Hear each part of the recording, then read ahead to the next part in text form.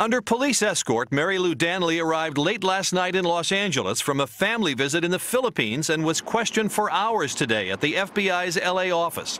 Investigators want to know if she had any hint that Stephen Paddock was planning a violent attack or if she knew of any reason why he would commit such a horrible crime. So far, they say, no obvious answers. Late today, her lawyer read a statement from her. He never said anything to me or took any action that I was aware of, that I understood in any way to be a warning that something horrible like this was going to happen.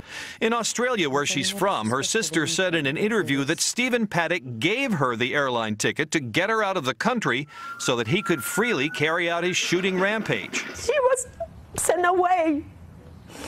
She was sent away so that she will be not there to interfere of what he's planning. So, in my heart and in my understanding, he done this solely himself. In her statement, Danley said she feared the plane ticket and the money he wired to her meant he wanted to break up with her. Federal officials say 12 of the 23 rifles found in Paddock's hotel room were equipped with bump stocks to make them fire like machine guns and clips to hold 60 to 100 rounds of ammunition. As investigators build a timeline of what led up to the attack, they're trying to track down a woman who was seen with Paddock in the days before the shooting. They don't know what connection, if any, she had to the attack, but they want to know who she was so they can talk to her.